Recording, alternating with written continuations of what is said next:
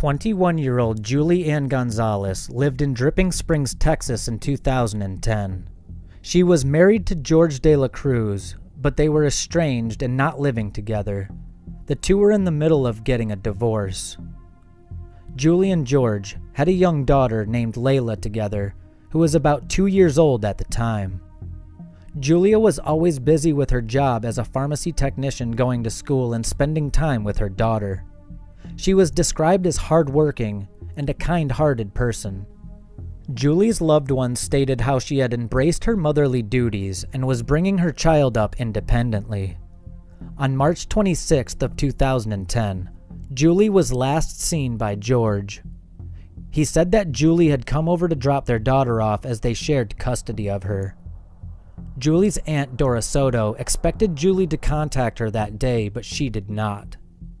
Dora tried to reach her, but failed to do so. When she did not respond to texts and calls, her family began to wonder. Julie's aunt, her mom Sandra, and sister Samantha spoke to George. George claimed that Julie told him she was going away for a few days on a trip. They all said that Julie would not have left behind her daughter and would have at least told one family member that she was leaving.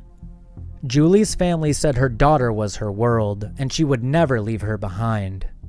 Julie was also very reliable and in constant contact with her family.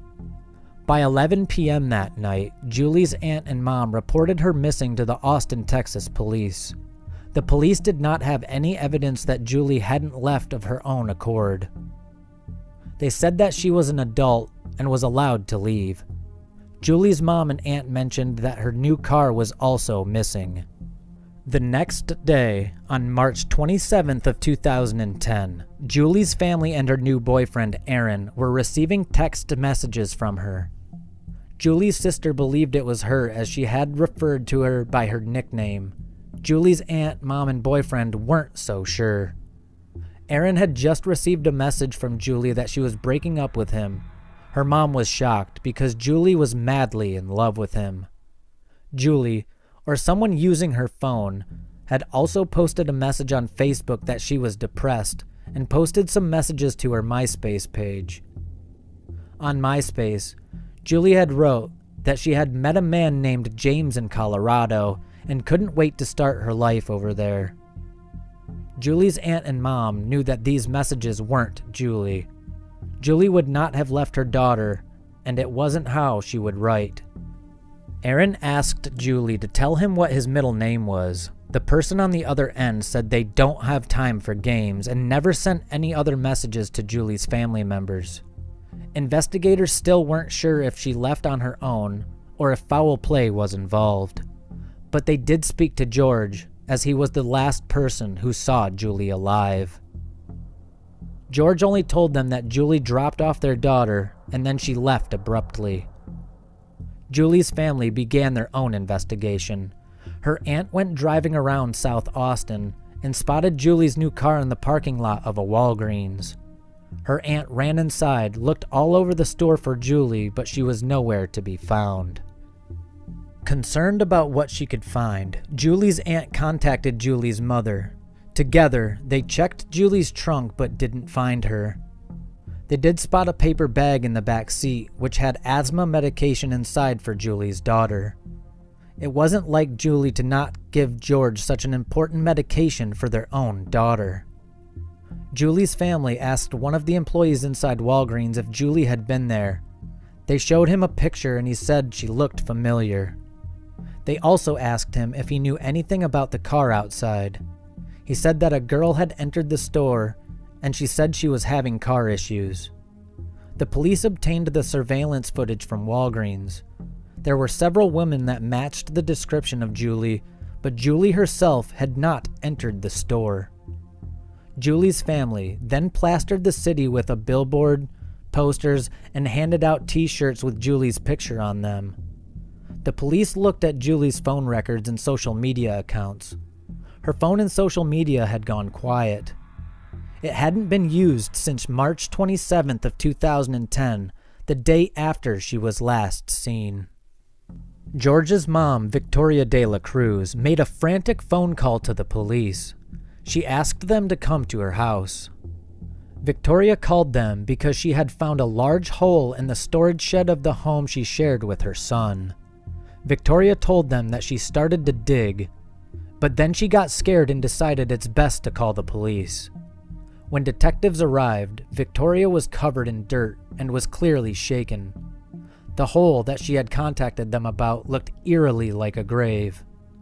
George told the police that the hole was an electrical trench.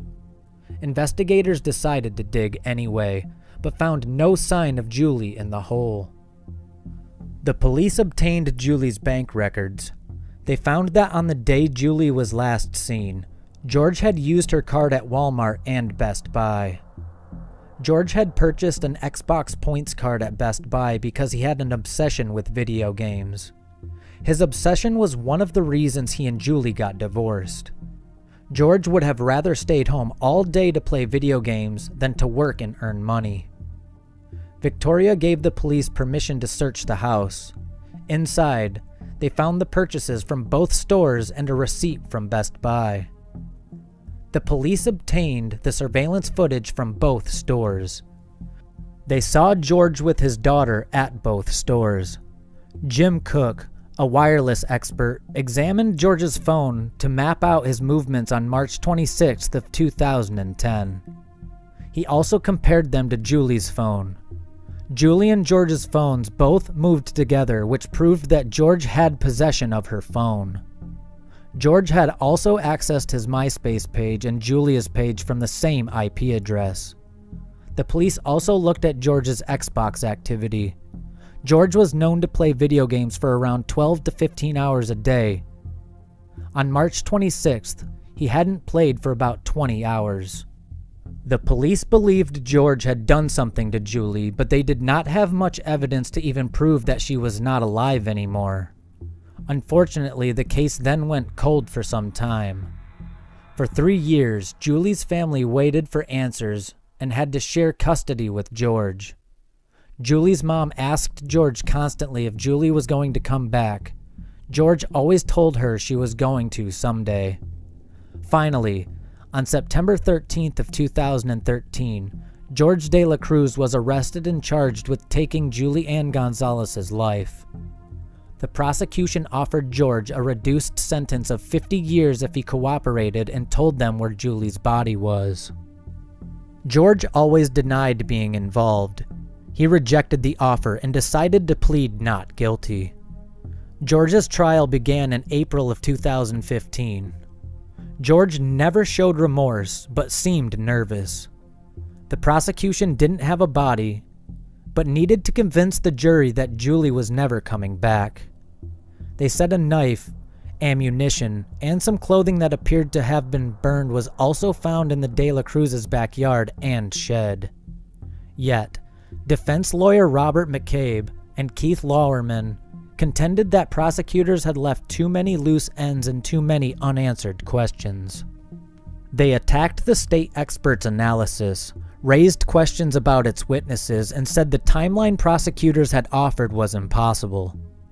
George De La Cruz, who was described as an immature and irresponsible heavy video game player, would not have had the time or wherewithal to clean his home, dispose of his estranged wife's remains, and dig a hole in his backyard to bury her.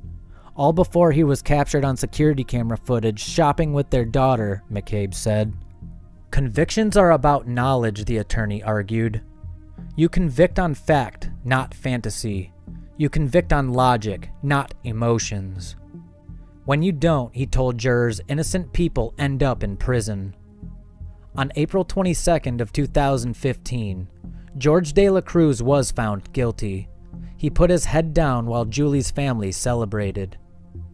In October of 2016, 27-year-old George was sentenced to life in prison. At present, he remains incarcerated at the Jim Ferguson Unit in unincorporated Madison County, Texas. He will be eligible for parole in the year 2043.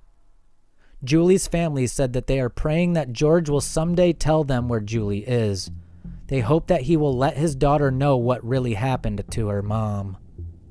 In February of 2023, The house belonging to Julie's mother, Sandra Soto, burned down. She and her family were able to get out safely after being woken up by their dog. However, the house was destroyed and they lost everything. A benefit was held at Jack's Roadhouse in San Marcos to help the family. The benefit featured homemade barbecue and live music. The family was encouraged by the support they've gotten from total strangers as they deal with this latest setback. Julie's sister Samantha Petrie said, "We have been through a lot, and at first when I got the news, I did think this was just one more thing being thrown at us. Today, it really shows that not just love and support from our family and our friends, but people that know the story of my sister Julie Ann Gonzalez, that they do not forget about our family and they don't forget about her story."